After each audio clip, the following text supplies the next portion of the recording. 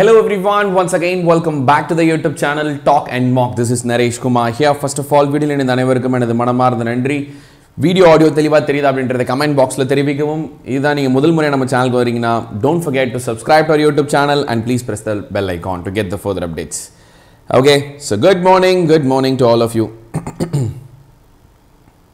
Audio video clear? Share this to all your friends and ask them to come and join with us. Okay, so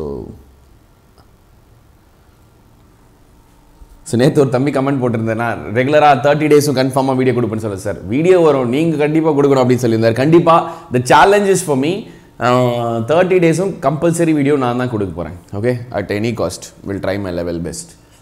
okay, without wasting for the time. And நேற்று result வந்திருந்தது, அதற்கான ஒரு video கண்டிப்பாக நம்ம கொடுப்போம். IBPS PO and IBPS clerical results வந்திருந்தது. நிறைய மாணவர்கள் பாஸ் பண்ணியிருந்தீங்க. பாஸ் பண்ண அனைத்து மாணவர்களுக்கும் எனது மனமார்ந்த பாராட்டுக்கள், வாழ்த்துக்கள். இன்னும் நீங்கள் அடுத்தடுத்த கட்டங்களுக்கு போகணும். And don't stop. Okay, and do something for this society and for the people who are around you.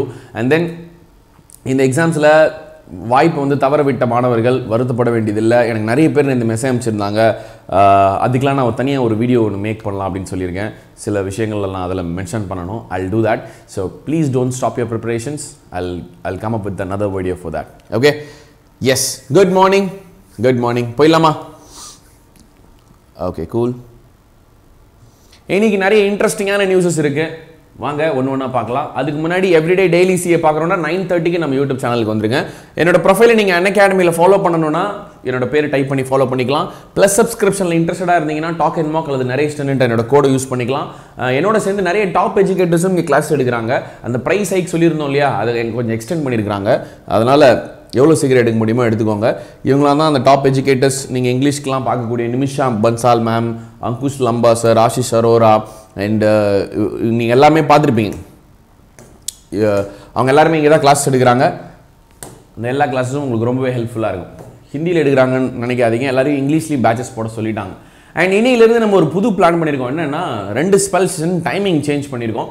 ஒன்று 3 PM. எப்பவுமே யூடியூப்பில் நம்ம மெயின்ஸ் ரீசனிங் பண்ணுவோம் இல்லையா, அதற்கு மாறாக அதே மெயின்ஸ் ரீசனிங் தான் இன்னும் கொஞ்சம் ஒரு புது பொலிவுடன் ஒரு 1 hour பண்ண போகிறோம். 1 hourன்னும் போது நிறைய ப்ராப்ளத்தை நம்மளால் டிஸ்கஸ் பண்ண முடியும் இல்லை.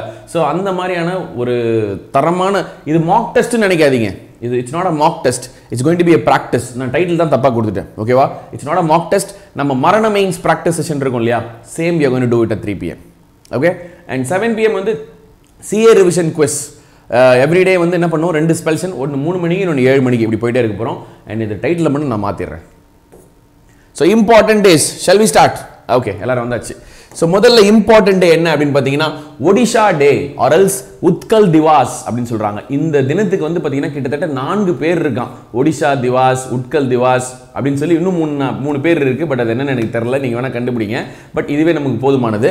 அதை என்னைக்கு செலிப்ரேட் பண்ணுறாங்கன்னா 1 April 2022. இந்த தினத்துக்கு பின்னாடி ஒரு மிகப்பெரிய ஒரு வரலாறு இருக்குது மக்களே. அதுக்கு வந்து நம்ம எப்போ போனோம் அப்படின்னா கிட்டத்தட்ட 230 BC போனோம். பிஃபோர் கிறிஸ்டுக்கு நம்ம போனோம். அதாவது ஒரு 2000 ஆண்டுகளுக்கு முன்பு நம்ம போனோம். அப்போ வந்து பார்த்தீங்கன்னா ஒடிஷாவை வந்து யார் ஆண்டுட்டு இருந்தாங்க அப்படின்னு சொல்லி பார்த்தீங்கன்னா ஒரு கிங்டம் இருந்தது, கலிங்கா கிங்டம் அப்படின்னு சொல்லி நம்ம படிச்சிருப்போம். கிங் அசோகா, அவரை பற்றிலாம் நம்ம படிச்சிருப்போம். Ashoka the great. அவங்கெல்லாம் வந்து ஒடிஷா பாட்டை வந்து ரூல் பண்ணிட்டு இருந்தாங்க.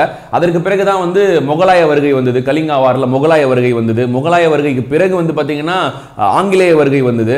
ஆங்கிலேய வருகை வந்ததுக்கு பிறகு என்ன ஆச்சுன்னா, ரொம்ப டெப்த்தாக போக வேணாம், இந்த அளவுக்கு தெரிஞ்சுக்கிட்டா போதும். அண்ட் ஆங்கிலேய வருகைக்கு பிறகு நம்ம கிட்ட வந்து நிறைய சமஸ்தானங்கள் இருந்தது. மெட்ராஸ் பிரசிடென்சி, பெங்கால் பிரசிடென்சி அப்படின்னு சொல்லி பிரசிடென்சியை தான் பிரித்து வச்சிருந்தாங்க. மெட்ராஸ் பிரசிடென்சி ரொம்ப பெருசு அண்ட் பெங்கால் பிரசிடென்சி ரொம்ப ரொம்ப பெருசு. ஸோ இதில் வந்து பார்த்தீங்கன்னா ஒரு பகுதி வந்து பெங்கால் பிரசிடென்சிலையும் இன்னொரு பகுதி வந்து மெட்ராஸ் பிரசிடென்சிலையும் இருந்தது. ஸோ பெங்கால் பிரசிடென்சிலேருந்து நிறைய ரொம்ப அது வந்து அப்போதான் வந்து அந்த பார்ட்டிஷன் ஆஃப் பெங்கால் நடந்துச்சு. 1905 வந்து பிரித்தாளும் சூழ்ச்சி, இந்த மாதிரி பிரித்து ரொம்ப பெருசாக இருக்குது, அட்மினிஸ்ட்ரேஷன் பண்ண முடியலன்னு சொல்லி கொஞ்சம் கொஞ்சமாக பிரித்தாங்க. அப்போ தான் மாநிலங்களாக பிரித்தாங்க. அப்படி மாநிலங்களாக பிரிக்கும் போது பீகாருடன் சேர்ந்து ஒடிசாவும் வந்தது. அப்போ வரைக்கும் ஒடிசான்னு பேர் வைக்கல, பெங்கால்ல இருந்து பீகாரை பிரிச்சாங்க. ஓகே, அப்போ பீகார் அண்ட் ஒடிசா ரெண்டுமே சேர்ந்து ஒரே இதுவாக இருந்தது. அதுக்கு பிறகு பீகார்ல இருந்து தனியாக ஒரு மாநிலமாக பிரிச்சாங்க ஒடிசாவை. எப்போன்னா 1936. அப்போ பெங்கால் பிரசிடென்சிலேருந்து அதாவது பீகார்லேருந்து எடுத்த கொஞ்சம் பார்ட்டும் மெட்ராஸ் பிரசிடென்சிலேருந்து அப்போ மெட்ராஸ் பிரசிடென்சி எவ்வளோ தூரம் இருந்திருக்குன்னு பாருங்க எங்க தெலுங்கு ஆந்திராலாம் தாண்டி வரைக்கும் நம்ம இருந்திருக்கிறோம். ஸோ அந்த பகுதியில் மெட்ராஸ் பிரசிடென்சிலேருந்து கொஞ்சமும் பீகார்ல இருந்து கொஞ்சமும் எடுத்து தான் என்ன பண்ணியிருக்காங்க ஒடிஷா அப்படின்னு ஒரு மாநிலம் உருவாயிருக்கு. 1936 நம்ம சுதந்திரம் கிடைக்கிறதுக்கு முன்னாடியே உருவான மாநிலம் தான் இது. இவ்வளோ பெரிய வரலாறு வந்து ஒடிஷாக்கு இருக்கு. ஒடிஷாவில் வந்து தமிழர்கள் வாழ்வதற்கான நிறைய என்னன்னு தெரியல ஸ்டக்கா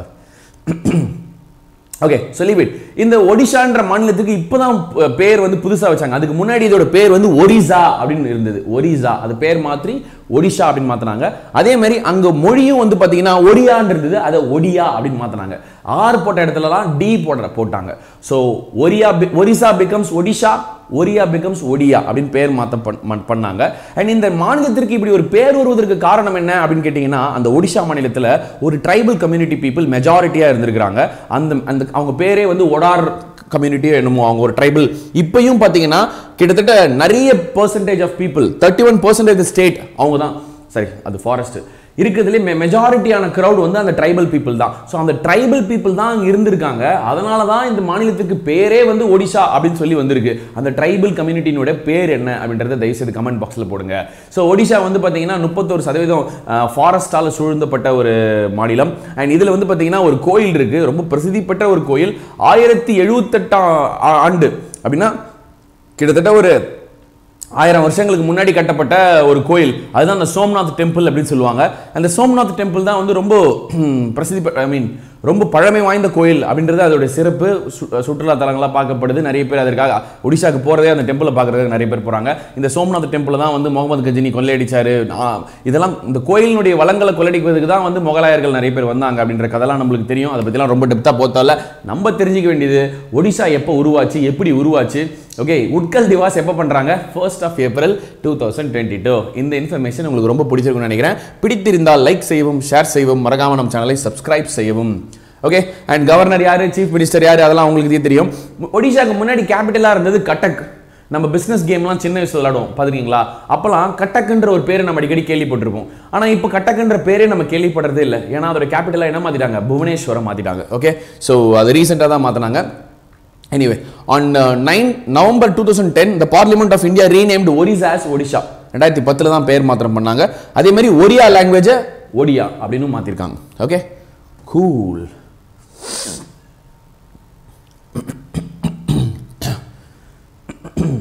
கத்தி கௌஷிக் கொடுலான்னு தொண்டை கட்டிஸ். ஸ்போர்ட்ஸ் நியூஸ் என்ன அப்படின்றத பார்க்கலாம். பிரித்தம் Shivaji academy clinch Khelo India women's hockey league. Khelo India women's hockey league நடந்துட்டு இருக்கு மக்களே. அண்டர் 21 21 வயதிற்கும் உட்பட்டவர்களுக்கான ஹாக்கி போட்டி நடந்துட்டு இருக்கு. அதனுடைய டைட்டில் வந்து பிரீத்தம் சிவாஜ் அகாடமி அப்படின்ற ஒரு டீம் வந்து வின் பண்ணியிருக்குது. இப்போ நரேஷ் அகாடமி அப்படின்னு கூட ஒன்று இருக்கும், சச்சின் அகாடமி அந்த மாதிரியான ஒரு டீம் அது. ஓகே, அண்டர் 21ல இது ஓப்பன் நேஷனல்ஸ் மாதிரி ஓப்பனாக விளையாடக்கூடிய ஒரு ஸ்கூல் நேஷனல்ஸ்னால் ஸ்கூல் மாணவர்கள் மட்டும்தான் அப்படின்னு ஒரு ரூல் இருக்கும். இது மாதிரி இல்லாமல் இது ஓப்பன் நேஷனல்ஸ், அதனால் யார் வேணுமாலும் பங்கு எடுத்துக்கலாம். அதில் இவங்க தான் வந்து என்ன பண்ணியிருக்காங்க, முதல் பட்டத்தை வந்து வென்று இருக்கிறாங்க. பிரீத்தம் பற்றி சொல்லணும் அப்படின்னா இவங்க வந்து பார்த்தீங்கன்னா இவங்களும் ஒரு மிகப்பெரிய ஒரு பிளேயர், கோச்சர், துரோணாச்சாரியா விருதுலாம் வாங்கியிருக்காங்க. இவங்க பல விருதுகள் வாங்கியிருக்காங்க. அதை பற்றி நம்ம பின்னாடி பார்ப்போம். இவங்க யாரை பீட் பண்ணியிருக்காங்க அப்படின்னு பார்த்தீங்கன்னா ஸ்போர்ட்ஸ் ஹாஸ்டல் புவனேஸ்வரில் இருக்கக்கூடிய அந்த ஸ்போர்ட்ஸ் ஹாஸ்டல் டீமை தான் வந்து பீட் பண்ணியிருக்காங்க. எவ்வளோக்கு? 5-0 அப்படின்ற இதில் வந்து தோக்கடிச்சிருக்காங்க. 3rd, 4th, 5th யார் வாங்கியிருக்காங்க அப்படின்னு சொல்லி பார்க்கலாமா? மத்திய பிரதேஷ் ஹாக்கி அகாடமி வந்து 3rd, சாய் பி அப்படின்னா ஸ்போர்ட்ஸ் அத்தாரிட்டி ஆஃப் இந்தியா அதனுடைய பி செக்ஷன் வந்து பார்த்தீங்கன்னா 4வது, சாய் ஏ ஸ்போர்ட்ஸ் அத்தாரிட்டி ஆஃப் இந்தியாவோட ஏ டீம் அதுவே வந்து 5th தான் முடிச்சிருக்காங்க. ஸ்போர்ட்ஸ் அத்தாரிட்டி ஆஃப் இந்தியாவே வந்து 4th and 5th தான் எடுத்திருக்கு. பட் ஆனால் பிரீத்தம் சிவாஜ் அகாடமி வந்து ஃபர்ஸ்ட் பிரைஸ் வின் பண்ணியிருக்காங்க. அண்ட் இந்த சாய் ஏல இருக்கக்கூடிய சஞ்சனா ஹோரா அப்படின்றவங்க தான் டாப் ஸ்கோரர். அதிகப்படியாக 11 கோல் வந்து அடிச்சு இது பண்ணியிருக்காங்க. அண்ட் இப்போ இந்த பிரீத்தம்ஸ் இருக்காங்கல்ல, farmer captain of the Indian women's hockey team, அவங்க தான் பிரீத்தம். ஓகே, முன்னாள் இந்திய வீராங்கனை மற்றும் இந்தியாவினுடைய கேப்டனும் அவங்க தான் வந்து இந்த டீம் உருவாக்கியிருக்காங்க. துரோணாச்சாரியர் விருது வந்து 2021 அவங்களுக்கு கொடுத்துருக்காங்க. அண்ட் இவங்களுடைய ஹஸ்பண்ட் ஒருத்தர் இருக்காரு பாருங்க, அவரு தான் இந்த டீமுடைய பர்சனல் கோச். அவர் தான் இந்த டீம் வந்து கோச் பண்ணியிருக்காரு. அண்ட் இவங்க இந்த டீம் வந்து கண்டிப்பாக இந்திய அளவில் உலக அளவில் மிகப்பெரிய சாதனை படைக்கும். இந்த டீம்ல இருந்து நிறைய பேர் இந்தியாவுக்காக விளையாடுவாங்க அப்படிலாம் சொல்லியிருக்காங்க. காரணம் என்னன்னா நிறைய யங்ஸ்டர்ஸ் வந்து ரொம்ப ஃபயரோட இருக்காங்களாம். இந்த டீம்ல வந்து 7வது படிக்கிற ஒரு குழந்தை விளையாடி இருக்கான். 7வது படிக்குதுன்னா அந்த குழந்தைக்கு என்ன வயசு இருக்கும் கொஞ்சம் யோசிச்சு பாருங்களேன். அண்டர் 21 நீங்கள் வந்து யார் வேணாலும் விளாடலாம், 5 வயசு கூட விளாடலாம், 10 வயசு கூட விளாடலாம். 7வது படிக்கிறாங்கன்னா எனக்கு தெரிஞ்சு 12 வயசு இருக்குன்னு நினைக்கிறேன். அண்டர் 21 12 வயசு குழந்தை ஒன்று விளையாடுது, பெரிய விஷயம் இல்லை? எஸ். அடுத்ததா நம்மளுடைய டுவேன் பிராவோ. பிராவோனாலே அவருடைய அந்த செலிப்ரேஷன், அந்த டான்ஸ்லாம் தான் நம்மளுக்கு ஞாபகம் வரும். அண்ட் இந்த நியூஸ் என்ன சொல்ல வருதுன்னு பார்த்தீங்கன்னா, ஹையஸ்ட் விக்கெட் டேக்கர் இந்த ஐபிஎல் ஹிஸ்டரி வந்து டுவேன் பிராவோ. வெஸ்ட் இண்டீஸை சேர்ந்த ட்ரினிடாடோ சேர்ந்த டுவேன் பிராவோ வந்து வின் பண்ணி அந்த ரெக்கார்டை வந்து பிரேக் பண்ணியிருக்காரு. இதுக்கு முன்னாடி இந்த ரெக்கார்டை வச்சிருந்தது யாருன்னு பார்த்தீங்கன்னா Lasith Malinga, farmer Mumbai Indian phasor. Lasith Malinga தான் வந்து அதிகப்படியான விக்கெட் ஐபிஎல் ஹிஸ்டரியில் எடுத்திருக்காரு. 170 விக்கெட் எடுத்திருந்தார் இதுக்கு முன்னாடி. இப்போ நேற்று நடந்த மேட்ச்ல, முந்தானேத்து நடந்த மேட்ச்ல பிராவோ ஒரு விக்கெட் எடுத்தது மூலமா அதை சர்பாஸ் பண்ணியிருக்காரு. 171 விக்கெட்ஸ் எடுத்திருக்காரு. டியான் பிராவோ எத்தனை மேட்ச் விளையாடி இந்த சாதனையை படிச்சிருக்காருன்னு பார்த்தீங்கன்னா 153 ஐபிஎல் மேட்சஸ்க்கு 171 விக்கெட்டையும், அண்ட் இதே லசித் மலிங்கா 122 மேட்சுக்கு 170 விக்கெட்டையும் எடுத்திருக்கிறார். இதுல வந்து பார்க்கும்போது டுவேன் பிராவோ பண்ண சாதனை ஒன்றும் பெருசா இல்லாத மாதிரி தெரியலாம். ஆனா லசித் மலிங்கா வந்து ஒரு பியூர் பவுலர். அவர் வந்து நிறைய ஓவர்ஸ் அவருக்கு கொடுப்பாங்க, அண்ட் டெத் ஓவர்ஸ் போடுவாரு, இனிஷியலா ஓபன் பண்ணுவாரு. அதனால அவர் ஒரு பவுலர். பட் ஆனால் டுவேன் பிராவோ அப்படி இல்லை. He is an allrounder. பேட்டிங்லயும் வந்து ஹேண்ட்ஃபுல் ஆஃப் ரன்ஸ் கொடுப்பாரு. அதனால ஒரு ஆல்ரவுண்டரா இருந்துகிட்டு இந்த ரெக்கார்டை பண்றது மிகப்பெரிய விஷயம். அப்படி பார்க்கணும். இவ்வளவு மேட்சுக்கு இவ்வளவு விக்கெட் தானே பார்க்க கூடாது, ரைட்டா? ஸோ அந்த மாதிரியான ஒரு தரம் வாய்ந்த ஒரு ஆல்ரவுண்டர்னா அது டுவேன் பிராவோ தான். முதல்ல இனிஷியல் சீசன் இருக்கும்ல, 2008 நினைக்கிறேன். அந்த இனிஷியல் சீசன்ல வந்து பாத்தீங்கன்னா மும்பை இந்தியன்ஸ்ல தான் இருந்தாங்க. யாரு? லசித் மலிங்காவும் சரி, டுவேன் பிராவோவும் சரி. லசித் மலிங்கா வந்து இன்ஜார்டு. அதுக்கு பதிலாக அவர் ரீப்ளேஸ் பண்ணதே டுவேன் பிராவோ தான். அந்த சீசன்ல முதல்ல இனாகுரல் சீசன் நினைக்கிறேன், அதுல டுவேன் பிராவோ தான் பண்ணாரு. முதல்ல 2-3 சீசன்ஸ் வந்து மும்பை இந்தியன்ஸ்க்காக தான் டுவேன் பிராவோ விளையாடி இருக்காரு. அதற்கு பிறகு சென்னை பிரான்சைஸ் வந்து அவர் வந்து எடுத்தாங்க. அப்படி எடுக்கும்போது அப்போ கூட என்ன பண்ணியிருந்தாருன்னா, மும்பை இந்தியன்ஸ் பிரான்சைஸ்க்கு வந்து ரொம்ப உண்மையாக இருக்கணும் அப்படின்னு சொல்லிட்டு தனக்கு ரீப்ளேஸ்மெண்ட்டா யாரை வந்து பார்க்கலாம் அப்படின்னு சொல்லி இவரே போய் பர்சனலாக வந்து பொலார்டை ரெக்கமெண்ட் பண்ணியிருக்காரு. கைரன் பொலார்ட் வந்து அப்போ வரைக்கும் வெஸ்ட் இண்டீஸ்க்காகலாம் பெரிய அளவில் இன்டர்நேஷனல் மேட்சஸ்லாம் விளையாடவே இல்லை. அப்போ அவர் வளர்ந்து வரக்கூடிய ஒரு வீரர். அவர் மீது அன்பு வச்சிருந்து, அவர் மீது வந்து நம்பிக்கை வச்சிருந்து மும்பை இந்தியன்ஸினுடைய பிரான்சைஸுக்கு பொலார்டை ரெக்கமெண்ட் பண்ணதே டுவேன் பிராவோ தான். ஸோ அதற்கப்புறம் அவர் பெரிய சாதனைகள்லாம் பண்ணார். இன்னைக்கு கூட நீங்கள் மேட்சஸ் எல்லாம் பாருங்களேன், பிராவோ வந்து பொலார்டை பயங்கரமாக ஸ்லெட்ச் பண்ணுவார், அடிக்க போவார், இப்படி குட்டு வருவார். ஆனால் கைரன் பொலார்ட் வந்து சாதாரணமாக ரஜினி பாட்ஷா படத்தில் வர மாணிக்க மாதிரி சிரிப்பார்.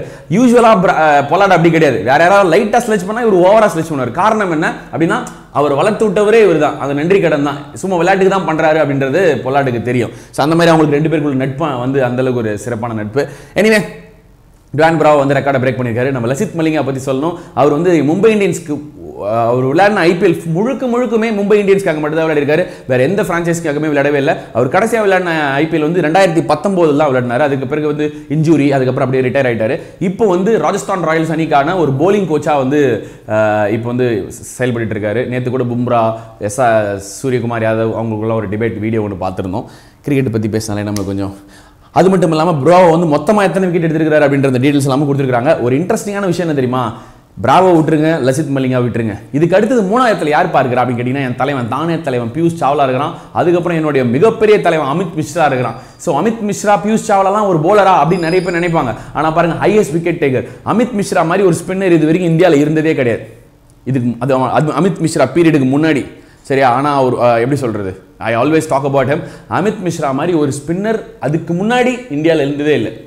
ஓகே, அது இப்போ வந்து நிறைய பேர் நிறைய டெக்னாலஜி வருது, நிறைய வேற மாதிரி. ஆனால் அவர் வந்து நிறைய வாய்ப்புகள் மறுக்கப்பட்டுருச்சு. அந்த மாதிரி ஒரு தரமான போலர் தான் அமித் மிஸ்ரா. அப்புறம் ஹர்பஜன் சிங், 3 பேருமே ஸ்பின்னர்ஸ் தான் இருக்கிறாங்க. Okay, anyway appointments and resignations என்னன்றதை பார்க்கலாம். Vishwas Patel re-elected as a chairman of Payment Council of India. Payment Council of India, National Payment Council of India இருக்காங்கல்ல, அவங்களோட வேலை என்ன? அவங்க யார் கீழே இயங்குறாங்க? ஆர்பிஐ கீழே இயங்குறாங்க. அதுக்கப்புறம் இன்னும் அதை பற்றி நம்ம பின்னாடி வருவோம். இவங்களோட வேலை என்னன்னா, இப்போ இந்தியா வந்து டிஜிட்டல் மயமாகிட்டு இருக்குது இல்லையா? இந்த டிஜிட்டல் பேமெண்ட்ஸ் எல்லாம் வந்து பூஸ்ட் பண்ணணும், அவங்களுக்கு தேவையான உதவிகளை செஞ்சு தரணும். டிஜிட்டலைசேஷன் ஆக்கிறதுக்கான என்னென்ன உதவிகள் வேணுமோ அதெல்லாம் செஞ்சு கொடுக்குறது தான் இந்த பேமெண்ட் கவுன்சில் ஆஃப் இந்தியாவினுடைய வேலை. அதனுடைய சேர்மனா விஸ்வாஸ் பட்டேலை ரீஎலெக்ட் பண்ணியிருக்காங்க. ஏற்கனவே ஒரு 2018 அப்பாயிண்ட் பண்ணாங்க. அவரோட டென்யூர் பீரியட் இப்போ முடியுது 4 வருஷம் கழிச்சு. திருப்பி என்ன பண்ணுறாங்க, ஓகே இன்னொரு டேர்ம் எடுத்துக்கங்க அப்படின்னு சொல்லி அவர் எலெக்ட் பண்ணிருக்காங்க. இதுதான் நியூஸ், ரைட்டா? ஆனா நேஷனல் பேமெண்ட் கவுன்சிலோட வேலை என்ன அப்படின்றது தெரிஞ்சுக்கங்க. டிஜிட்டல் பேமெண்ட்ஸை இன்னும் எப்படிலாம் பண்ணலாம், ஓகே, இன்னும் ஈஸியாக எப்படி பண்ணுறது, ஸ்கேம் இல்லாமல் எப்படி பண்ணுறது, வேகமாக எப்படி பண்ணுறது அப்படின்ற மாதிரியான சப்போர்ட்லாம் அவங்க வந்து தருவாங்க. யார் யாருக்கு அப்படின்னு பார்த்தீங்கன்னா, ஒரு இண்டஸ்ட்ரிக்காக இருக்கலாம், ஒரு வங்கிக்காக இருக்கலாம், அல்லது ஒரு மெர்ச்சன்ட், இந்த மாதிரி பேமெண்ட்ஸ் யாரெல்லாம் வந்து இந்த பண பரிவர்த்தனைகள் பண்ணுறாங்களோ அவங்களுக்குலாம் இந்த மாதிரியான உதவிகளை பண்ணுறது தான், ஐடியாஸை கொடுக்குறது தான் அவங்களோட வேலை, சரியா? அதை வந்து ரெகுலேட் பண்ணுறதும் அவங்க வேலை தான். இப்போ வந்து பார்த்தீங்கன்னா இந்த பிசிஐ இருக்குது பார்த்தீங்களா, பேமெண்ட் ஈகோசிஸ்டம் இண்டஸ்ட்ரி பாடி, அவங்க யார் கீழே இருக்கிறாங்க அப்படின்னு பார்த்தீங்கன்னா internet and mobile association of India, IAMAI ஒரு அங்கம் தான் இந்த பிசிஐ அப்படின்னு சொல்கிறாங்க. அது கீழே இருக்கிறாங்க. அண்ட் இன்னொன்று என்னன்னா, இப்போ ரீசெண்டாக இவங்களோட மெயின் எய்ம் வந்து கேஷ்லெஸ் டிரான்சாக்ஷனை ப்ரொமோட் பண்ணுறது தான். இவங்க ஒரு ஸ்டாச்சுட்டரி பாடியாக ஆகிறதுக்கான முயற்சிகளில் ஈடுபட்டு இருக்காங்க. ஃபைனல் சர்டிஃபிகேட்ஸ்லாம் வந்து சப்மிட் பண்ணிட்டாங்க.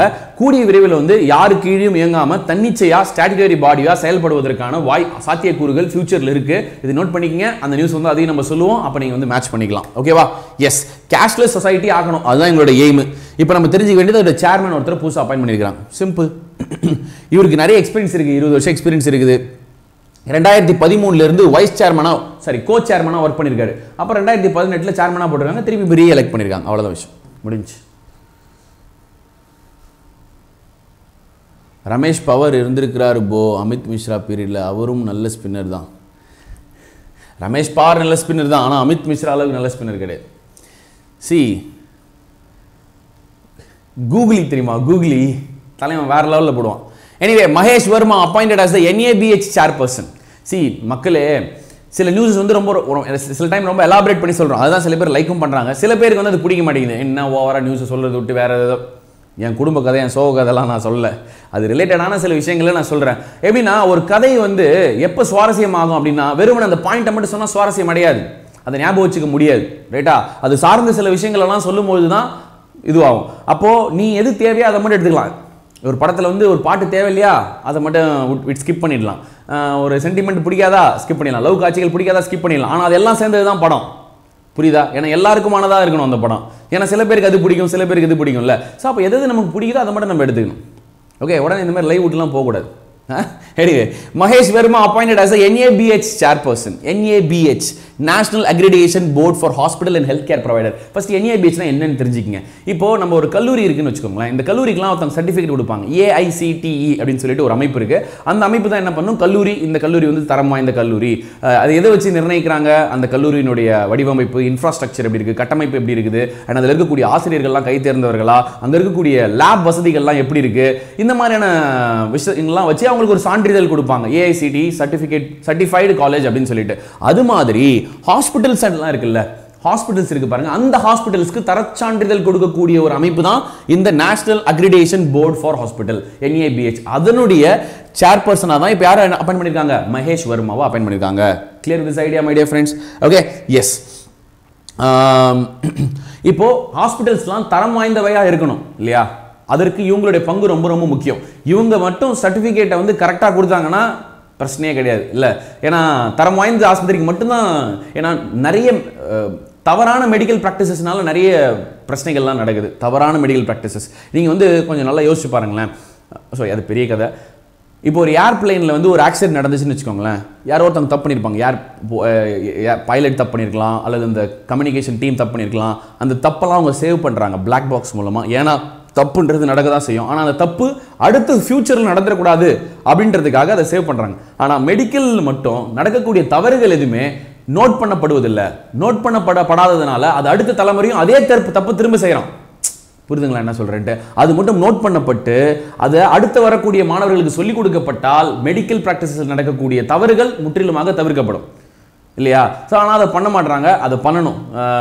ஏன்னா அந்த தவறு பண்ணிட்டாங்க அப்படின்னு தெரிஞ்சு போச்சுன்னா என்ன ஆகும்னா ரெப்யூட்டேஷன் பாதிக்கும், அந்த காலேஜோட ரெப்யூட்டேஷன் பாதிக்கும், அல்லது அந்த ஹாஸ்பிட்டலோட ரெப்யூட்டேஷன், அந்த டாக்டரோட ரெப்யூட்டேஷன் பாதிக்கும்ன்றதுனால என்ன பண்றாங்க, அந்த தவறுகள்லாம் மறைக்கிறாங்க. அப்படி மறைக்கக்கூடாது, தவறுகள் நடக்கிறது இயல்பு, அதை வந்து நோட் பண்ணிக்கணும். எங்களுக்கு சொல்லலாம், மக்களுக்கு சொல்லலாம் பரவாயில்ல, அடுத்து வரக்கூடிய காலேஜ் ஸ்டூடெண்ட் இருக்காங்க பாரு, மெடிக்கல் ஸ்டூடெண்ட் படிக்கிற பையன், அவனுக்கு சொல்லிக் கொடுத்தா அவன் தப்பு பண்ண மாட்டான். எனிவே குவாலிட்டியை வந்து இம்ப்ரூவ் பண்ணணும். அவார்ட்ஸ் அண்ட் ஹானர்ஸ் என்னென்ன அப்படின்றத பார்க்கலாம். Mirabai Chanu bagged BBC Indian Sportswoman of the Year award. 2021 BBC award வந்து மீராபாய் சானுக்கு கொடுத்திருக்காங்க.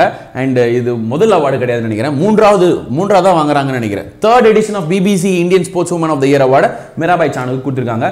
இப்போ அவங்க ரீசெண்டா வந்து ஒலிம்பிக்ல வந்து வெள்ளி பதக்கம் வின் பண்ணாங்க. அது மட்டும் இல்லாம 2017 வந்து பாத்தீங்கன்னா வேர்ல்ட் சாம்பியன்ஷிப்ல வந்து வின் பண்ணாங்க. காமன்வெல்த் கோல்டு அடிச்சாங்க 2018ல. இந்த மாதிரி தொடர்ந்து சாதனைகளை பண்ணிட்டே வராங்க. ஸோ 2017ல இதற்காக அந்த BBC அவார்டு கொடுக்கப்பட்டது, 2018ல இதுக்காக கொடுக்கப்பட்டது. இப்போ இந்த வெயிட் லிஃப்டிங்ல சில்வர் மெடல் வாங்கினாங்கல்ல ஒலிம்பிக்ஸ்ல, அதற்காக இப்போ கொடுக்கப்பட்டதா சொல்றாங்க. மீராபாய் சானு 3 தடவை வாங்கியிருக்காங்க. அண்ட் இது மட்டும் இல்லாம emerging player of the year award goes to Shefali Verma. Shefali வர்மான்றவங்க தான் யங்கஸ்ட் விமன் கிரிக்கெட்டர். ஆல் ஃபார்மேட்ஸ்ல விளையாடிருக்காங்க. இப்போ நியூசிலாந்து நடந்த மேட்சஸ்ல வந்து test, one day international and then T20 இது எல்லாத்துலயுமே விளையாடின ரொம்ப யங்கஸ்ட் பிளேயர் இவங்க தான். When compared to male and female both கிரிக்கெட்டர்ஸ்லயுமே வந்து ஆண்கள் பெண்கள் இது ரெண்டுத்தையும் கம்பேர் பண்ணும்போதுமே இவங்க தான் யங்கஸ்ட் விளையாடி இந்த சாதனையை படைச்சிருக்காங்க. அவங்களுக்கு அதனால இந்த விருது.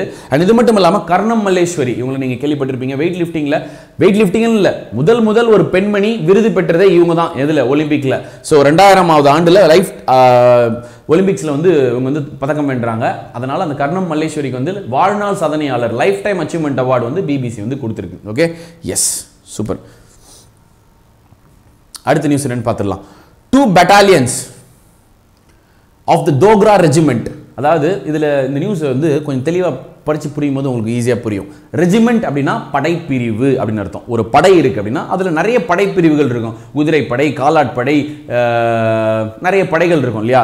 அதுல தோக்ரா ரெஜிமெண்ட் அப்படின்றது தோக்ரா படைப்பிரிவு. தோக்ரா அப்படின்றது ஒரு டீம் வச்சுக்கோங்களேன். இதுல தோக்ரா மொழி பேசக்கூடியவர்கள். இது உங்களோட ஹிஸ்டரிலாம் ரொம்ப பெருசு. இப்போ கொரில்லா படை அப்படின்னு சொல்லுவாங்க. முகலாய அரசுகள்லாம் வந்து பார்த்தீங்கன்னா கொரில்லா படை வச்சிருப்பாங்க. அவங்களாம் வந்து பார்த்தீங்கன்னா ரொம்ப ஃபாஸ்டஸ்டா இருப்பாங்க, ரொம்ப ஸ்ட்ராங்கஸ்டா இருப்பாங்க. அவங்களுக்கு தெரிஞ்ச சில வித்திகள்லாம் வேற யாருக்குமே தெரியாது. இந்த மாதிரி டிஃப்ரெண்ட் பீப்புள் வந்து இப்போ ஒரு ஊரை சேர்ந்தவர்கள் வந்து பார்த்தீங்கன்னா ரொம்ப ஸ்ட்ராங்கா இருப்பாங்க. அவங்களுடைய உணவு பழக்க வழக்கமாக இருக்கலாம், அல்லது அந்த ஊரினுடைய தன்மை, அதே மாதிரி நிறைய காரணங்களால் அவங்களாம் வந்து ரொம்ப வலிமை பெற்றவங்களா இருப்பாங்க. அவங்க சில என்ன சொல்றது போர் யுக்தியில வந்து கை தேர்ந்தவர்களா இருப்பாங்க. அதெல்லாம் அவங்க தனித்தனியாக பேர். இந்த தோக்ரா படையும் அப்படிப்பட்ட ஒரு படை தான். ஓகே, இண்டோ ஆரிஜின் சேர்ந்தவங்க அப்படின்னு சொல்றாங்க. அது பேர் ரொம்ப பெரிய ஹிஸ்டரி போகுது, அதனால அதை நம்ம விட்டுருவோம். டோக்ரா படைப்பிரிவு அப்படின்னு ஒரு படைப்பிரிவு இருக்கு. நிறைய படைகள் வச்சிருக்காங்க. அந்த படைப்பிரிவில் 2 படைப்பிரிவுக்கு பிரசிடென்ட் கலர் அப்படின்ற ஒரு உயரிய கௌரவம். பிரசிடென்ட் கலர் அப்படின்றது வந்து இப்போ நம்ம வந்து ஒரு இண்டிவிஜுவல், ஒரு ஆர்மியா இருக்கலாம், நேவியா இருக்கலாம், ஒரு இண்டிவிஜுவல் வந்து அவருடைய வீர பராக்கிரமத்தை வந்து பாராட்டும் விதமா நம்ம விருதுகள் கொடுக்குறோம்ல, அந்த மாதிரி ஒரு அணி, ஒரு டீமுக்கு கொடுக்கக்கூடிய மிக உயரிய விருதே இதுதான். ஆர்மியில ஒரு டீமுக்காக, ஒரு குழுவுக்காக கொடுக்கக்கூடிய மிகப்பெரிய உயரிய விருதே இந்த பிரசிடென்ட் கலர்ஸ் அப்படின்ற ஒரு கௌரவம் தான். அந்த கௌரவத்தை வந்து பாத்தீங்கன்னா தோக்ரா படைப்பிரிவை சேர்ந்த 2 படைப்பிரிவுகள் வாங்கியிருக்காங்க. நிறைய டீம் இருக்கு தோக்ரால. ஓகே, அதுல எந்தெந்த டீம் வாங்குறாங்கன்னு பாத்தீங்கன்னா 20 டோக்ரா அண்ட் 21 டோக்ரா. இந்த 2 மொத்தமா ஒரு 21 இருக்குதுன்னு வச்சுக்கோங்களேன். அதுல 20வது டீமும் 21வது டீமும் வந்து இந்த விருதை வந்து வாங்கியிருக்காங்க. புரியுதா? இப்போ ரெஜிமெண்ட்னா என்னன்னு தெரிஞ்சுங்க. பிரசிடென்ட் கலர்ஸ்ன்றது ஒரு விருது இல்ல, ஒரு கௌரவம், ஒரு அவார்டு. உயரிய யாருக்காக கொடுப்பாங்க? டீமுக்காக கொடுப்பாங்க. அதை அவங்க வாங்கியிருக்காங்க சிறப்பாக செயல்பட்டதற்காக. Okay, cool. இதை யார் கொடுத்திருக்கான்னு பாத்தீங்கன்னா chief of the army staff MM Naravane அவர் தான் வந்து கொடுத்திருக்காரு. And general NC Vijay retired farmer COS and honourable கொலனல் of Dogra regiment. அவரு army commander of southern command and central command. அவங்க எல்லாரும் வந்து அந்த அவையில் வந்து நிறைஞ்சிருந்தாங்க. அந்த வேலையில் அவங்களுக்கு இந்த கௌரவம் வழங்கப்பட்டது. Okay, super. Okay, very good. I appreciate this kind of additional informations வந்து கமெண்ட்ஸ் பாக்ஸில் போடுங்க. சூப்பர்.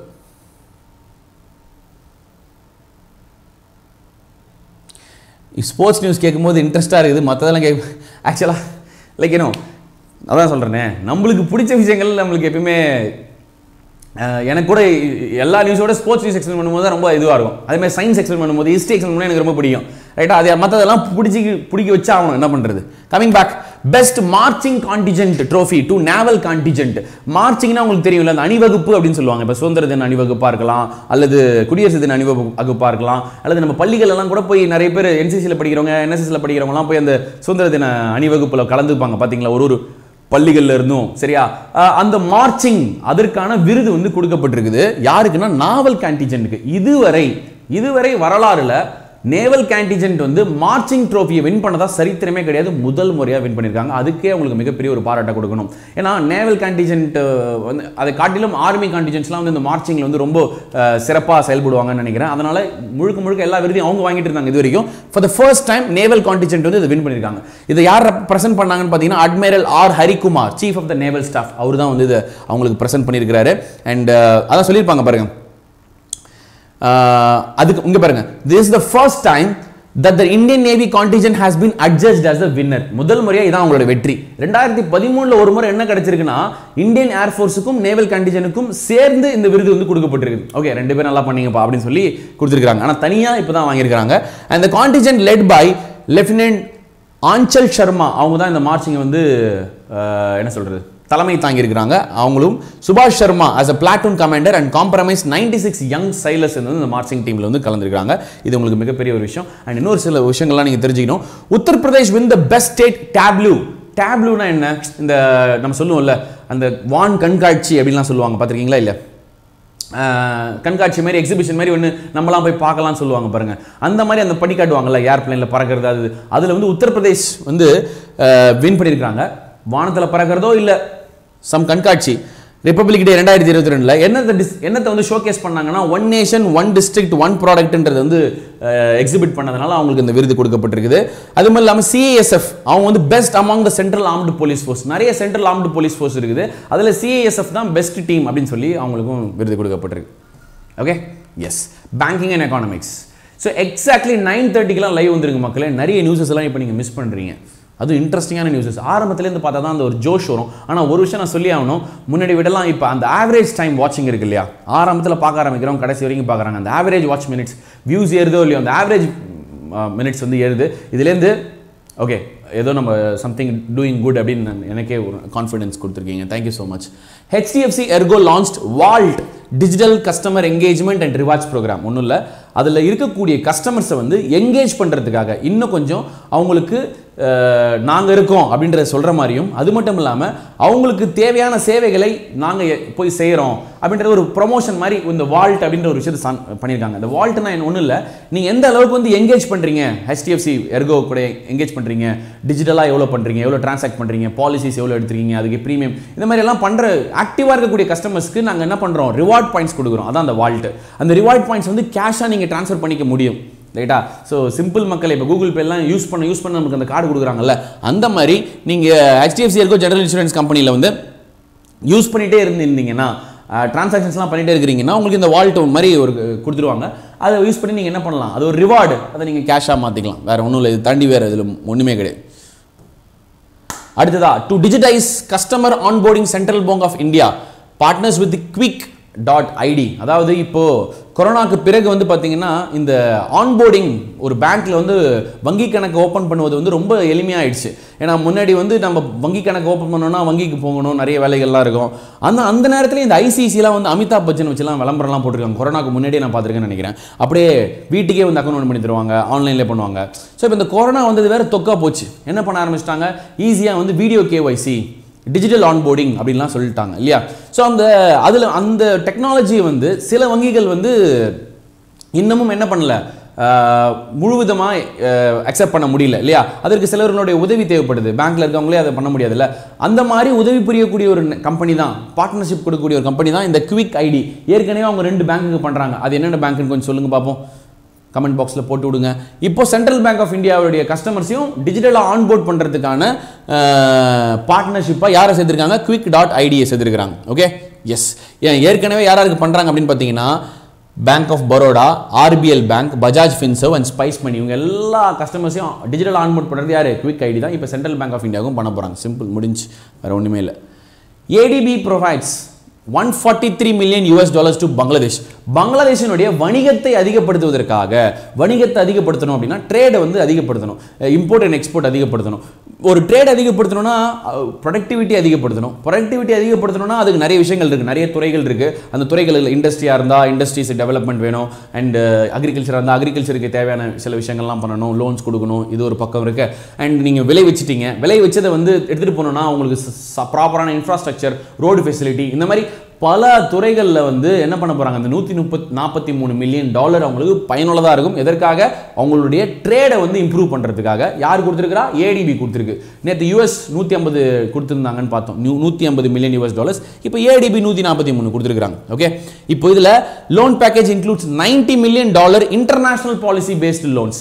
இன்டர்நேஷனலுக்காக 90 மில்லியனும் 53 மில்லியன் வந்து பார்த்தீங்கன்னா இன்டகிரேட்டட் லேண்ட் கஸ்டம்ஸ், 1.5 மில்லியன் வந்து டெக்னிக்கல் அசிஸ்டன்ஸ் அப்படின்னு சொல்லி பிரித்து கொடுத்துருக்காங்க. இதெல்லாம் பயன்படுத்தி இந்த வேலைகளை அவங்க செய்ய போகிறாங்க. ஓகே, அடுத்தது சிட்டி பேங்க். இந்த நியூஸ் ஏற்கனவே நம்ம பார்த்த நியூஸ் தான், உங்கள் எல்லாருக்குமே ஞாபகம் இருக்கும் அப்படின்னு நினைக்கிறேன். ஏற்கனவே நம்ம பார்த்த நியூஸ் தான். சிட்டி பேங்க் வந்து அக்வயர் பண்ண போகிறாங்க ஆக்சிஸ். நிறைய காம்படிஷன் இருந்தது, நிறைய பிட்டிங்லாம் இருந்தது. பிட்டிங்கில் கண்டிப்பாக இவங்க தான் ஜெயிச்சிட்டாங்க அப்படிலாம் சொன்னாங்க. ஆனால் அந்த அமௌண்ட் வந்து நம்மளுக்கு டிஸ்க்ளோஸ் பண்ணலை, எவ்வளோக்கு வாங்கினாங்க அப்படின்றத டிஸ்க்ளோஸ் பண்ணலை. இப்போ அஃபிஷியலாக என்ன சொல்லியிருக்காங்க, அந்த டிஸ்க்ளோஸ் பண்ணியிருக்காங்க அந்த அமௌண்ட் எவ்வளோன்னு. Axis bank acquired city bank India business. US based company தான் இந்த சிட்டி பேங்க் குரூப். அவங்க வந்து பார்த்தீங்கன்னா 12,325 கோடிக்கு ஆக்சிஸ் வாங்கியிருக்கிறாங்க. அண்ட் அவங்க கிட்ட வந்து இப்போ ஒரு நாட்டிலையும் வச்சிருக்காங்க. கிட்டத்தட்ட பார்த்தீங்கன்னா எத்தனை, as per the deal city bank must exit from consumer franchise in 13 markets including India. அவங்க ஒரு நாட்டிலிருந்து வெளிவருவதற்கும் முடிவு பண்ணிட்டாங்க. சில நாடுகள்ல இருந்து நஷ்டத்தில் போது போல அதுலேருந்து வெளியில் வரணும் அப்படின்னு முடிவு பண்ணிட்டாங்க. இந்தியாவிலேருந்து வெளியில் வரணும். மொத்தம் 13 இடங்கள்லேருந்து வெளில வராங்க. இந்தியாவிலேருந்து வெளில போகிறாங்க. வெளில போகும்போது அதை வித்துட்டு போகணும் இல்லையா, அதுக்காக விற்கிற முயற்சி தான் இந்த விஷயம். ஆக்சிஸ் வந்து அது வாங்கியிருக்கு. உடனே இப்போ என்ன பண்ண முடியாது, எந்த ஒரு ப்ராசஸ் ஸ்டார்ட் பண்ண முடியாது, வாங்கி மட்டும் வச்சிருக்காங்க. இனிமே ப்ராசஸ்லாம் ஆரம்பிக்கிறதுக்கு it take some time. After this acquisition axis வந்து ஐசிஐசிக்கும் அண்ட் ஹெச்டிஎஃப்சிக்கும் ஒரு நல்ல டஃப் கொடுக்கும் அப்படின்னு நம்ம எதிர்பார்க்கலாம். Currently axis bank is the 4th largest issuer of credit cards. First யார் இருக்கிறா அப்படின்னு பார்த்தீங்கன்னா 3 பேர். இவனுக்கு 3 பேர் தான் இருப்பானுங்க, ஹெச்டிஎஃப்சி, ஐசிஐசி, எஸ்பிஐ. இவங்க 3 பேர் தான் ஹையஸ்ட் கிரெடிட் கார்டு. இப்போ ஒரு பேங்க் வந்து ஒரு கிரெடிட் கார்டு இஷ்யூ பண்ணுறதை வச்சு பெருசாக பேசுகிறாங்களே அப்படின்னா என்னன்னா, கிரெடிட் கார்டு கொடுக்குறானா கடன் அதிகமாக கொடுக்குறான்னு அர்த்தம். ரைட்டா, கடன் அதிகமாக கொடுத்தாலே வட்டி அதிகமாக வரும்னு அர்த்தம். வட்டி அதிகமாக வந்தாலே அவன் வந்து என்ன சொல்கிறது, ப்ராஃபிட்டபுளாக போயிட்டு இருக்கான்னு அர்த்தம். அதனால தான் அதை ஒரு மென்ஷன் பண்ணுறாங்க. ஸோ சிட்டி பேங்க் வந்து 1902 வந்து இந்தியாவில் என்டர் ஆயிடுச்சு. அதுக்கப்புறம் அவங்களுடைய பணி இவ்வளோ நாள் நடந்திருக்கு. இப்போ தான் அவங்க எக்ஸிட் ஆகிறாங்க. ஆக்சிஸ் பேங்க் வாங்கியிருக்கு 12,325 கோடி. ஞாபகம் வச்சுங்க, அது கூட கேள்வியாக கேட்பாங்க. Okay, S. மைக்ரோசாஃப்ட் என்ன பண்ணியிருக்குது, start up founders hub platform. ஒன்றும் இல்லை, நீங்கள் ஒரு ஸ்டார்ட் அப் ஸ்டார்ட் பண்ணுறீங்களா, உங்களுக்கு நீங்கள் கடைநிலையிலிருந்து ஒரு வளர்ந்த ஸ்டார்ட் அப்பாக ஆகிறதுக்கான என்னென்ன தேவைகளோ, அது முக்கியமாக இந்த ஆரம்ப கட்டத்தில் இருக்கிறாங்க பாருங்கள், அவங்களெல்லாம் வந்து சப்போர்ட் பண்ணுறாங்க. என்ன மாதிரியான சப்போர்ட் வேணும், டெக்னிக்கல் சப்போர்ட் வேணுமா அல்லது ஃபினான்ஷியல் சப்போர்ட் வேணுமா, உங்களுக்கு மார்க்கெட்டிங் எல்லாமே வந்து நாங்கள் பண்ணித்தரோம். அதற்காக ஸ்டார்ட் அப் ஃபவுண்டர் ஹப் அப்படின்னு ஒரு பிளாட்ஃபார்ம் வந்து மைக்ரோசாஃப்ட் லான்ச் பண்ணியிருக்கு. இது நீங்கள் அப்படியே படித்தாலே உங்களுக்கு எல்லாமே புரியும். ஓகே, நான் அப்படியே உங்களுக்கு கூட சேர்ந்து படிக்க போகிறேன். Start up founders in India every stages of their start up journey. உங்களுக்கு நீங்கள் எந்த நிலையில் இருந்தாலும் சரி, ஆரம்பிச்சிருக்கீங்க, நடுவில் இருக்கிறீங்க, எந்த ஸ்டேஜில் இருந்தாலும் சரி ஹெல்ப் பண்ணுவாங்க. This platform will offer $300,000 worth US of benefits credit to start ups. கடன் கொடுக்குறாங்க, including free access to the technologies. அவங்களுடைய டெக்னாலஜிஸை நீங்கள் இலவசமாக பயன்படுத்திக்க முடியும். டூல்ஸ், அவங்களுடைய tools and resources from the tech ஜியான்ஸ் and partners. அவங்க எல்லா பெரிய பெரிய டெக் ஜியான்ஸ், டெக்னாலஜி ஜியான்ஸ்லாம் இருக்கிறாங்கல்ல, அவங்களுடைய பிளாட்ஃபார்ம்லேருந்து அவங்களுடைய டெக்னாலஜி, அவங்களுடைய ரிசோர்ஸ், அவங்களுடைய டூல்ஸ் எல்லாம் நீங்கள் பயன்படுத்திக்கிறதுக்கு ஃப்ரீயாக அவங்களுக்கு பண்ணி கொடுக்குறாங்க. This initiative will help the startups to gain mentorship கிடைக்கும், அறிவுரை சொல்லுவாங்க, and skilling opportunities with industries experts and Microsoft learn. Okay, so அவங்களால என்ன பண்ண முடியும், நிறைய புது ஸ்கில்ஸ் எல்லாம் கற்றுக்கிறதுக்கு ரொம்ப ஹெல்ப்ஃபுல்லாக இருக்கும். இவங்களோட மெயின் எய்ம் என்ன தெரியுமா, ஒரே வார்த்தையில் இங்கே முடிச்சிடுறோம் பாருங்களேன், கடைசியாக ஒரே ஒரு வார்த்தை இருக்கும், contributing to ease the journey from an idea to a unicorn. முடிஞ்சு. ஒரு ஐடியான்றது தான் ஒரு பிஸ்னஸ் உருவாகிறதுக்கான அச்சாணின்னு சொல்லலாம். ஸோ ஒரு ஐடியாவை இருந்து அது யூனிக்கானாக மாற்றுறதுக்கு என்ன பண்ணணும், ஐடியாவாக இருந்து அது ஸ்டார்ட் அப்பாக மாற்றி கொஞ்சம் கொஞ்சமாக பெருசாகி யூனிகான் போகணும். இங்கேருந்து இது வரைக்குமான சப்போர்ட்டை நாங்கள் பண்ணுறோம் அப்படின்னு சொல்கிறோம், வேறு ஒன்றுமே கிடையாது, சிம்பிள், முடிஞ்சு. ஓகே, என்னென்ன சப்போர்ட் கொடுக்க போகிறோம் அப்படின்றதெல்லாம் இங்கே சொல்லியிருக்கிறான், அவ்வளோதான். அதுக்கு பேர் start up founder hub platform.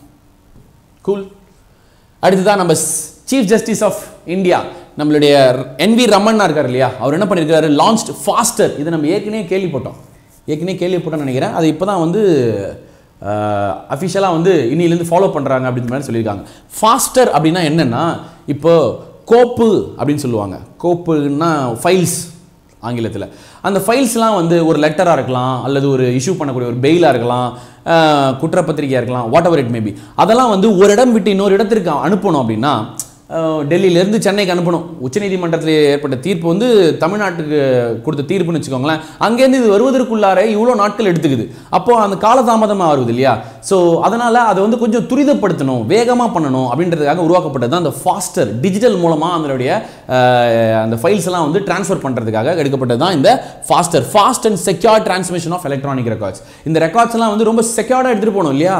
Government records வேறு யாரும் படிச்சிடக்கூடாது இல்லை, அந்த மாதிரி ரொம்ப செக்யூர்டாக பண்ணியிருக்காங்க. இந்த ஒரு மூவ்மெண்ட் எப்போ வந்துச்சு, எதற்காக இந்த ஒரு இனிஷியேட்டிவ் வந்துச்சு அப்படின்னா, ரீசெண்டாக ஆக்ராவில் வந்து பார்த்தீங்கன்னா ஒருத்தருக்கு வந்து பெயில் கொடுத்துருக்காங்க மக்களே. அவர் வந்து ஜெயிலில் இருந்திருக்கிறாரு, அவருக்கு ஒரு பெயில் கொடுத்துருக்காங்க. ஆனால் அந்த பெயில் வந்து அந்த ஜெயிலை ரீச் ஆகிறதுக்கு 3 நாள் ஏற்பட்டிருக்குது.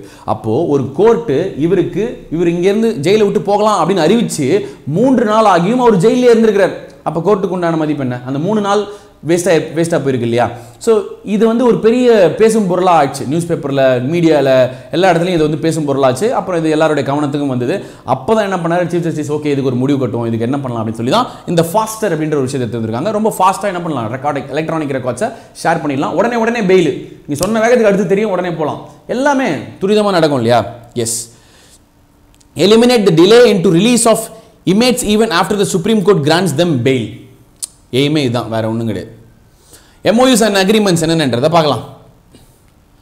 கூகுள் பே வேற லெவல் பண்ணியிருக்காங்க. பைன் லேப்ஸ் கூட சேர்ந்து dies up to offer tape to pay for UPI users. ஒன்றும் இல்லை மக்களே, இப்போ நீங்கள் ஃபோன் எடுக்கிறீங்கன்னு வச்சுப்போம். ஃபோன் எடுத்து எப்படி நீங்கள் வந்து ஒரு காசு பே பண்ணுவீங்க? மெர்ச்சென்ட்டில் கூகுள் பேக்குள்ளே போவீங்க, போயிட்டு என்ன பண்ணுவீங்க, ஸ்கேன் QR கோட் அப்படின்னு சொல்லி கொடுப்பீங்க. கொடுத்ததுக்கப்புறம் எவ்வளோ அமௌண்ட்டுன்னு தட்டுவீங்க, அப்புறம் கோடு போடுவீங்க. அது வேற சுற்றும், சில நேரத்தில் நம்ம வயிற்றுச்சலை கொட்டிக்கும் இல்லையா? ஸோ இந்த மாதிரி நடக்கும். இப்போது ஒரு ரொம்ப கூட்டம் நிறைந்த ஒரு பஜார் இருக்குது, ஒரு ஹோட்டல் இருக்குது, ஒரு கடை இருக்குன்னு வச்சுப்போமே, எல்லாரும் யூபிஐயில் பே பண்ணும்போது வரிசையில் நிற்க முடியாது. ஸோ அதனால் இந்த QR கோடோட ப்ராசஸே ரொம்ப டிலேன்றாங்க. QR கோடு சட்டுன்னு ஆகிடும், பட் இருந்தாலும் அது வந்து அமௌண்ட் என்டர் பண்ணி அதுக்கப்புறம் நீங்கள் என்ன பண்ணணும், கோட்லாம் போடுறதுக்கு லேட்டு. இப்போ நம்ம எப்படி POS டெர்மினல்ஸில் கார்டுகளை பயன்படுத்தி, இப்போ ஒரு POS டெர்மினல் இருக்கு, கார்டை இன்சர்ட் பண்ணி நம்பர் போட்டு கொடுக்கறதுக்கும் அந்த டேப் அண்ட் பே கொடுக்கறதுக்கும் அந்த டிஃபரன்ஸ் இருக்கு பாருங்க. அதே டிஃபரன்ஸ் தான் ஒரு QR கோடை ஸ்கேன் பண்றதுக்கும் இந்த டேப் அண்ட் பேக்கும் உள்ள டிஃபரன்ஸ் அப்படின்னு சொல்றாங்க. நீங்க கார்டை வச்சுக்கிட்டு தானே POSல டேப் பண்ணுவீங்க, இனிமே நீங்க உங்க போனை வச்சுக்கிட்டே டேப் பண்ணலாம் அப்படின்னு சொல்றாங்க. உங்கள் ஃபோனை மட்டும் வச்சுருந்தா போதும், அது POS டெர்மினல்ஸ்லேயே அங்கே வச்சு டேப் பண்ணிங்கன்னா முடிஞ்சு போச்சு. ஆனால் சின்ன கடைகள் எல்லாம் POS டெர்மினல்ஸ் பெருசாக இருக்காது. அதுதான் POS டெர்மினல்ஸ் எல்லா இடத்தையும் கொடுக்கறதுக்கான முயற்சிகள் ஈடுபட்டிருக்காங்க. QR கோடு இந்த ஸ்லிப் இதுதான் இருக்கும், என்னது அந்த QR கோடு தான் இருக்கும் மேக்ஸிமம். பட் எனிவே இது ஒரு நல்ல ஒரு இனிஷியேட்டிவ். யூனிஃபைடு பேமெண்ட் இன்டர்ஃபேஸ் பயன்படுத்தி டேப் டு பே, உங்கள் ஃபோனை மட்டுமே பயன்படுத்தி இதுக்கு இந்த டெக்னாலஜி எப்படி அவங்க யூஸ் பண்ணுறாங்க அப்படின்னு சொல்லி பார்த்தீங்கன்னா, அதுக்கு ஒரு என்னதுப்பா, அது நியர் ஃபீல்டு அப்படின்னு ஒன்று வரும். நியர் ஃபீல்ட்னா இந்த NFC எனேபிள்டு ஆண்ட்ராய்டு அப்படின்னு சொல்கிறாங்க. நியர் ஃபீல்டு கம்யூனிகேஷனா, அதுக்கு விரிவாக்கம் இங்கே கொடுக்கல. நியர் ஃபீல்டு கம்யூனிகேஷன் நினைக்கிறேன், ரைட்டா? பக்கத்தில் இருக்கக்கூடிய எந்த டிவைஸ் கூட அந்த கம்யூனிகேட் பண்ண முடியாது, அதான் நியர் ஃபீல்டு கம்யூனிகேஷன். அந்த டெக்னாலஜியை பயன்படுத்தி தான் இது செயல்பட போகுது. இப்போதைக்கு தற்காலிகமாக ஆண்ட்ராய்டு மொபைல் ஃபோன்ஸுக்கு மட்டும் தான் இந்த வசதிகள் செய்து தரப்பட போகுது. அண்ட் ஃபியூச்சரில் தான் வந்து இதில் நிறைய விஷயங்கள் ரிசர்ச் பண்ணி நிறைய எல்லாம் அப்டேட் பண்ணணும். ஐஃபோன்ஸ்க்குலாம் அப்புறம் தான் வரும்னு சொல்லியிருக்காங்க. இப்போ வரைக்கும் ஆண்ட்ராய்டு மொபைல் ஃபோன்ஸுக்கு இது கண்டிப்பாக உண்டு அப்படின்ற மாதிரி சொல்லிட்டாங்க. எஸ், NFC அதான் நியர் ஃபீல்டு கம்யூனிகேஷன் நினைக்கிறேன். ஆமா rider what? Okay. Manipur government dies up with Samsung to start sports digital experience centre. ஒன்றும் இல்லை மக்களே, ஒரு சென்டர், எக்ஸலன்ஸ் ஆஃப் சென்டர், இந்த மாதிரி நிறைய சொல்லுவோம்ல. அந்த சென்டரில் வந்து பார்த்தீங்கன்னா ஸ்டேட் கவர்மெண்ட் ஆஃப் மணிப்பூர் வந்து மெமரண்டம் ஆஃப் அண்டர்ஸ்டாண்டிங் சாம்சங் கூட போட்டிருக்காங்க. அதை விட்டுருவோம். Setting up world class sports digital experience centre. இந்த மாதிரி ஒரு டிஜிட்டல் எக்ஸ்பீரியன்ஸ் சென்டர் ஒன்று செட் பண்ணியிருக்காங்க. அதில் என்னென்ன பண்ண போகிறாங்கன்னு பார்த்தீங்கன்னா, எந்த இடத்துல பண்ண போகிறாங்கன்றது தெரிஞ்சுங்க. மணிப்பூர் ஒலிம்பியன் பார்க் அந்த இடத்துல தான், அந்த காம்ப்ளெக்ஸில் தான் வந்து பண்ண போகிறாங்க. இப்போது சும்மா இதில் இவ்வளோ கதை எடுத்து எனிவே பண்ண இதில் இருந்தால் கேள்வி வருவதற்கு வாய்ப்பு இருக்குது இல்லை? என்ன தெளிவாக ஒருத்தர் படிப்போம். மணிப்பூர் MOU கைத்திட்டு இருக்கு. யார் கூட? Samsung data system India private limited and அபிடெக் IT solution, இவங்க 2 பேர் கூட சேர்ந்து ஒரு ஒப்பந்தத்தில் கையெழுத்திட்டு இருக்கு. சரி, என்ன பண்ணுறதுக்காக? ஸ்போர்ட்ஸ் டிஜிட்டல் எக்ஸ்பீரியன்ஸ் சென்டர் ஒன்று ஆரம்பிக்கிறதுக்காக. சரி, எங்கே ஆரம்பிக்க போகிறாங்க? Manipur Olympian park, Khuman லாம்பாக் sports complex அங்கே வந்து பண்ணியிருக்காங்க. சரி, இந்த ஒப்பந்தம் யாருக்குள்ள கையெழுத்தாச்சு? Presence of chief minister Biren Singh and cabinet hall of the chief minister secretaries, அங்கே தான் வந்து கையெழுத்தாச்சு. சரியா?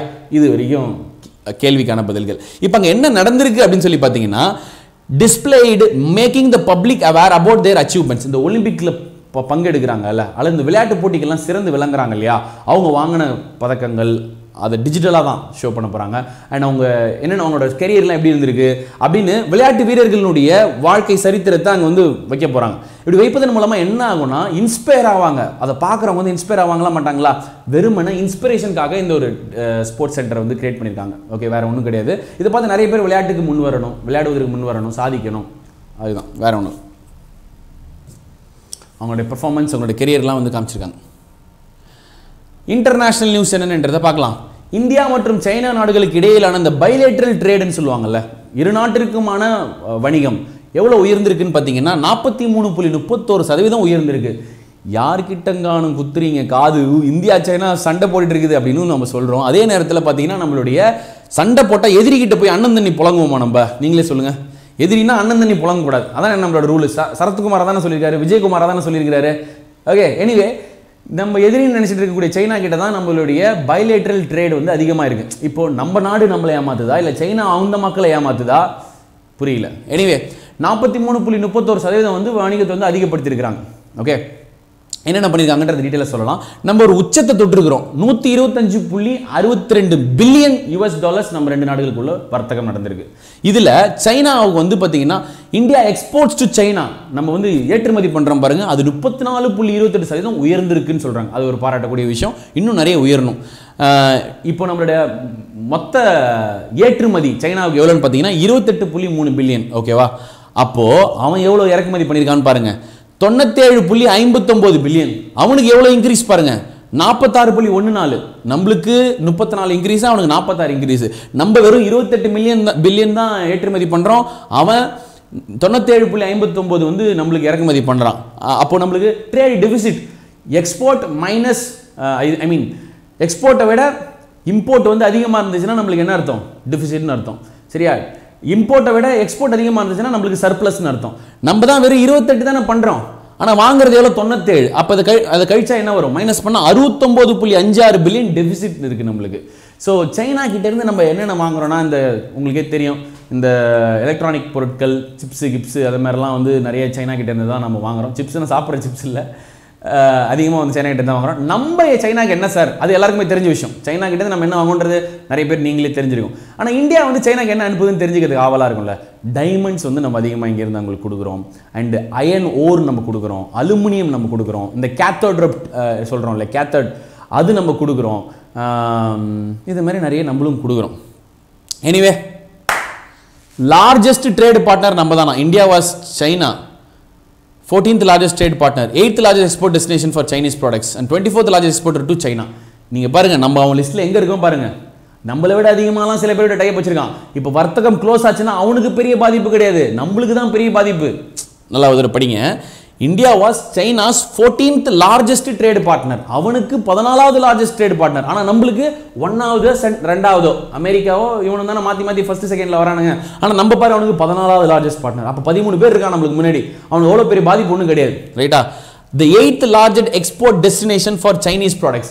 அவன் எக்ஸ்போர்ட் பண்ணுறான் பாரு, அதில் வந்து 8வது இடத்துல அதிகமாக இந்தியாவுக்கு பண்ணுறானா. அப்போ 7 இடங்களுக்கு இன்னும் இதை விட அதிகமாக எக்ஸ்போர்ட் பண்ணிட்டு இருக்கான். அப்போ வர்த்தகத்தை நம்ம துண்டிச்சா அவனுக்கு பெரிய பாதிப்பு கிடையாது. And the 24th largest exporter to China, number 24th. Anyway, so அவனோட லிஸ்ட்டில் நம்ம ரொம்ப பின்தங்கி இருக்கிறோம். அதனால் நம்ம ரெண்டு பேருக்கும் ஒரு முறிவு வந்துச்சுன்னா அவனுக்கு ஏற்படக்கூடிய பாதிப்பை விட இந்தியாவுக்கு ஏற்படக்கூடிய பாதிப்பு தான் அதிகம் அப்படின்ற சொல்கிறதுக்கு தான் இதை எக்ஸ்பிளைன் பண்ணியிருந்தேன், வேறு ஒன்றும் இல்லை.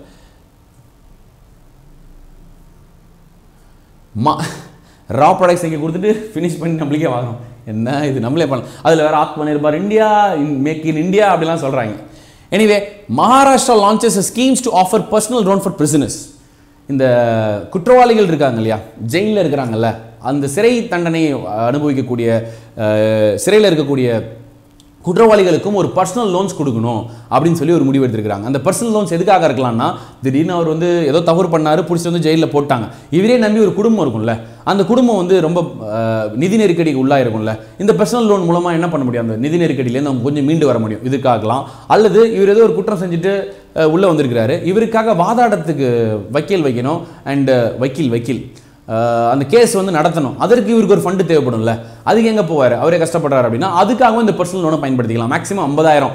நீங்கள் எவ்வளோ ஆண்டுகள் சிறையில் இருக்க போகிறீங்க, என்ன குற்றம் பண்ணியிருக்கீங்க, இதெல்லாம் பொறுத்து இந்த காசு வந்து உங்களுக்கு கொடுக்கப்பட போகிறதா சொல்கிறாங்க. ஏன்னா இது வந்து நான் கேரண்டீட் லோன், இவங்க திருப்பி கொடுப்பாங்கலாம் நம்மளால் என்ன பண்ண முடியாது, எக்ஸ்பெக்ட் பண்ண முடியாது. ஸோ அதற்கு பதிலாக என்னன்னா என்ன பண்ணுவாங்கன்னா எவ்வளோ நாள் வந்து இந்த ஜெயிலில் இருக்கிறாங்க அப்படின்றது தெரிஞ்சு வச்சுக்கிட்டு அதற்கு ஏற்ற மாதிரி உங்களுக்கு இவ்வளோ லோன் கொடுத்தா இவ்வளோ வாங்கிடலாமா அப்படின்ற மாதிரி என்ன பண்ணுறாங்க, கெஸ் பண்ணுறாங்க, வேறு ஒன்றுமே கிடையாது. Okay, so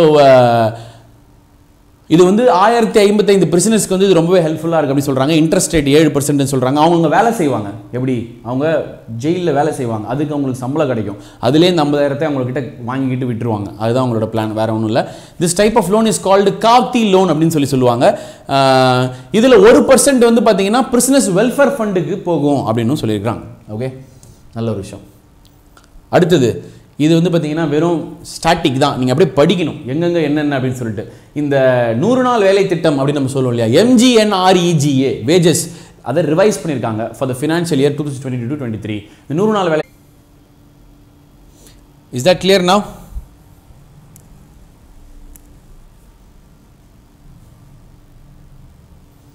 I hope this is clear now.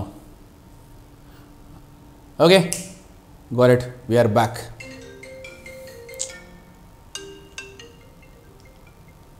Now it's fine. So MN இது எவ்வளோ தூரம் முடிச்சுன்னு தெரில. இந்த 100 நாள் வேலை திட்டம் இருக்குல்ல, அந்த MGNREGA அப்படின்னு சொல்லுவாங்கள்ல, அதோட விரிவாக்கெல்லாம் பார்த்து வச்சுக்கோங்க. அதில் ஊதியத்தை, ஒரு நாளுக்கான ஊதியத்தை வந்து ரிவைஸ் பண்ணியிருக்கிறாங்க. சில மாநிலங்களுக்கு உயர்த்தியிருக்கிறாங்க, சில மாநிலங்களுக்கு 5% கம்மியாக உயர்த்திருக்காங்க, சில மாநிலங்களுக்கு அதற்கு மேலே உயர்த்திருக்காங்க. எந்தெந்த மாநிலங்களுக்கு எவ்வளோ உயர்த்திருக்காங்கன்ற லிஸ்ட் தான் இது. இது எல்லாத்தையும் இப்போ நான் சொன்னோன்னா அவங்களுக்கு ஞாபகம் இருக்காது, அதனால் பொறுமையாக உட்காந்து இது எல்லாத்தையும் படிங்க. வெறும் ஸ்டாட்டிக் தான், விஷயம் ஒன்றும் இல்லை, இதில் எக்ஸ்பிளைன் பண்ணுறதுக்கே ஒன்றும் கிடையாது, ரைட்டா? அண்ட் இந்த கடைசி விவசாய படம் பார்த்துருப்பீங்க, அதில் இந்த 100 நாள் வேலை திட்டம் எந்த அளவுக்கு வந்து விவசாயத்தை வந்து பாதிப்பு உள்ளாகிருக்கு அப்படின்றது ரொம்ப தெளிவாக அந்த டேரக்டர் வந்து காட்டியிருப்பார். அதுக்கு ஒரு மிகப்பெரிய ஒரு தைரியம் வேணும், அதுக்கே அவர் அப்ரிஷியேட் பண்ணணும்.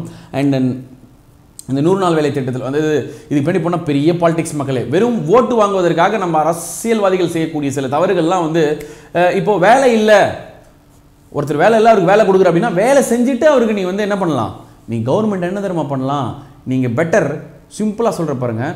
இப்போது நிறைய ஃபார்மர்ஸ், நிறைய கவர்மெண்ட் என்ன பண்ணலாம், புறம்போக்கு நிலங்களை எடுத்துக்கிட்டு அதில் விவசாயம் பண்ணி அவங்களுக்கும் காசு கொடுக்கலாம், அந்த நெல்லை மொத்தமாக கொள்முதல். சரி, ஓகே, இதை பற்றி பேசினா பெருசாக போகணும், அந்த நம்ம ஐடியாஸ்லாம் நம்ம தனியாக நம்ம YouTube channel, agriculture YouTube channel start பண்ணி அதில் பேசிப்போம்.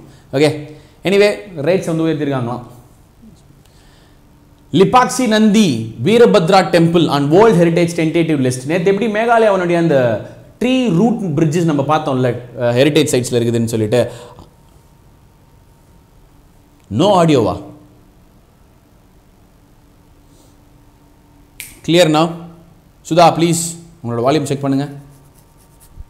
ஸோ அந்த டென்டேட்டிவ் லிஸ்ட் இருக்குன்னு சொல்லி பார்த்தோம்ல, அந்த மாதிரி லிபாக்சி நந்தி வீரபத்ரா டெம்பிள்னு ஒரு டெம்பிள் இருக்குது, ரொம்ப பழமை வாய்ந்த டெம்பிள், சிவா டெம்பிள். அது அந்த டெம்பிளையும் வந்து பார்த்தீங்கன்னா வேர்ல்ட் ஹெரிடேஜ் சைட்ஸோட டென்டேட்டிவ் லிஸ்ட்டில் வந்து கொடுத்துருக்காங்க.